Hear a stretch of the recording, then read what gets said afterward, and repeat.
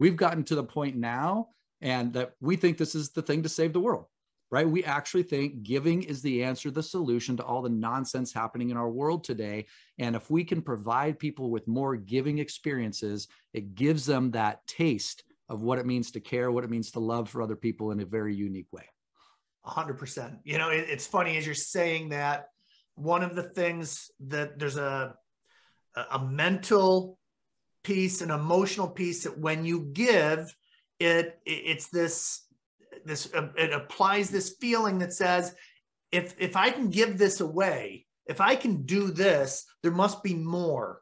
And so it's that abundant mindset. It starts to train that world of abundance. And if we all, every one of us lived in a world of abundance, we're not worrying about land and oil and all the things that are going on in this crazy world right this second. And, you know, who's telling me what to do and, you know, yada, yada. Well, don't get me started. But I like giving, doing good as the gate, you know, as the gateway drug for those kinds of things.